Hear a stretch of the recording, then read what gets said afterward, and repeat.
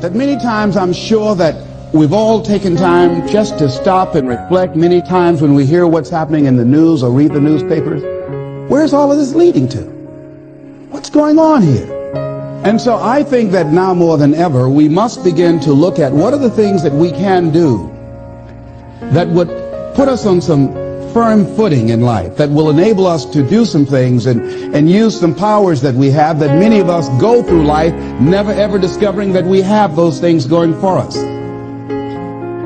And part of that, I believe, is knowing what it is your life worth. What is it that gives your life a sense of meaning and purpose? Because once you find that, it puts you in your power place. See, if you know what your life work is, I encourage you to start working on it. If you can't do it all at one time, do just a little bit of it. And if you don't know what it is that you showed up to do, if you don't know why you're here, I encourage you to find out what your purpose is here. What is the meaning of your life? What will be different? Have you ever asked yourself that question? I've done that. I remember coming from a friend of mine's funeral, and I was reflecting on how much time I had left. And I went for a walk in a park thinking about this guy whose life was so promising. And I mean, he wasn't an old guy. He was quite young, in fact. And I thought about all of the things that he said he was going to do, and he never got a chance to do those things. And I started thinking about my own life and how much time I had left to do the things that I would like to do. And at that time, I wasn't sure what my life purpose was, what my life's work was. I wasn't sure about it at that time. And I thought about it quite a lot. I had some idea, but I wasn't convinced. I don't think I felt worthy. I didn't believe that it could be me to do this kind of work that I'm doing right now. And I say to you that if you begin to take a conscious effort to find out what it is that you're supposed to do, I say that it can literally save your life. I said that it can literally save your life. 85% of the American public, according to recent studies, are going to jobs that they hate, working on jobs that do not challenge them. They get sick thinking about going. Because, see, when you go to a job and you already know how far you can go, you can already see that proverbial glass ceiling. See, when you're going someplace and you already know how much you're going to make, you already know how far you can go, you're in a dead-end position. It erodes your self-esteem. It lowers your sense of yourself. It creates an inner turmoil. It creates an emptiness in you. So I say that your life is worth finding what it is that you're supposed to do. And I'm not saying quit your job. I'm saying find it and do just a little bit of it. Just start working at it just a little bit, but do find out what your work is and hold on to it, and don't let your dream go. Don't let it go. See, and here's something else I want you to begin to look at. Why is it that most people don't pursue their dreams or don't do better than what they're doing if they're capable of doing it? I think that many of us don't go the next step because we don't know what to do yet. And I say that the reason that we don't even explore the possibility of what to do is because subconsciously we don't believe that it can happen for us, and we don't believe that we deserve it. Here's something else.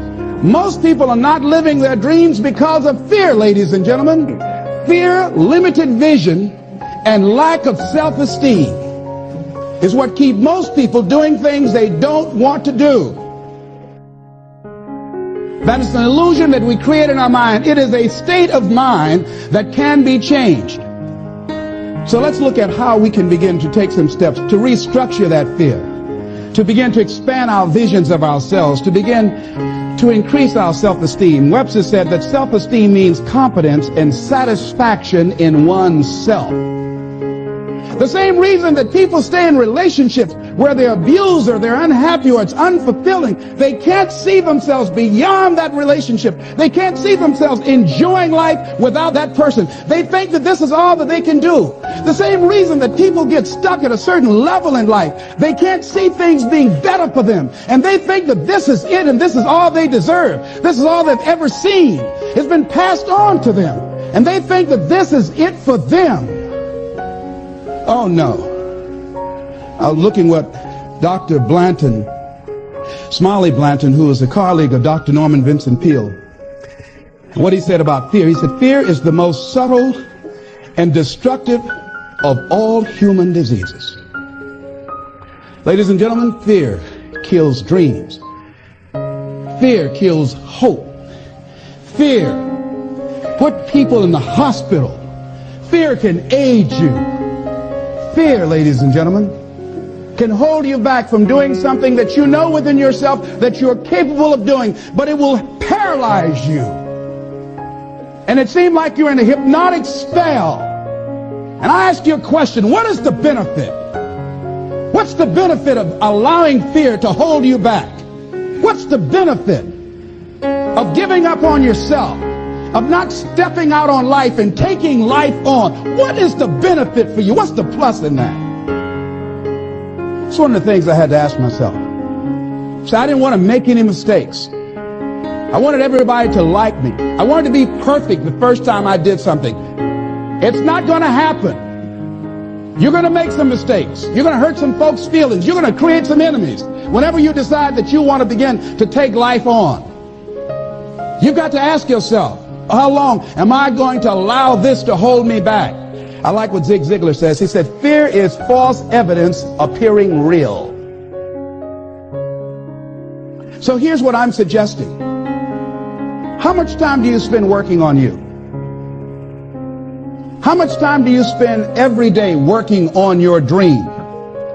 In the last 90 days, how many books have you read? In the last year, what new skill or knowledge have you acquired? What kind of investment have you made in you? Look at your life right now. Whatever you've done up to this point in time, your life is working. Whatever you have produced, it came out of you as a result of the kind of person that you have become. It's a result of your choices. It's a result of your consciousness. Now you have to ask yourself, are you satisfied with what you have produced?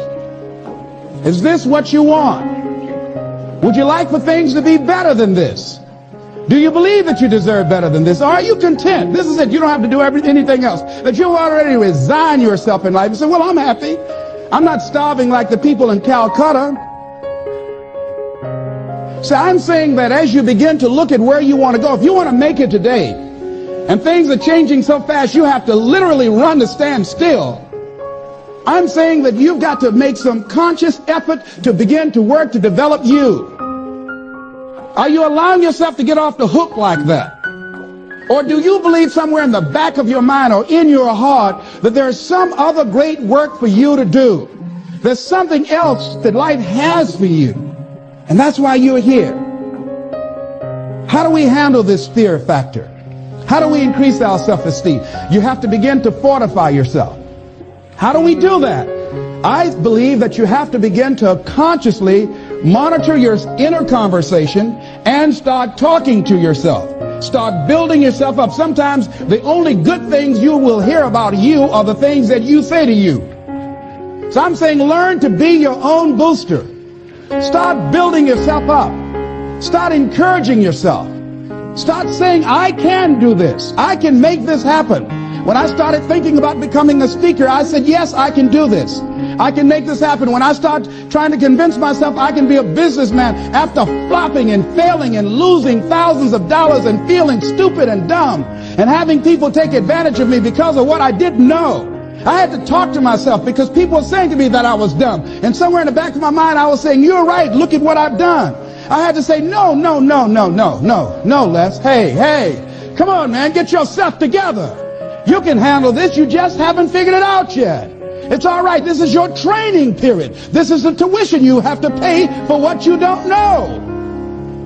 You can do this. Other people have done it. It doesn't take an Einstein. Get you some people that can teach you some stuff that you don't know. Get you some people that have done it successfully and learn from them.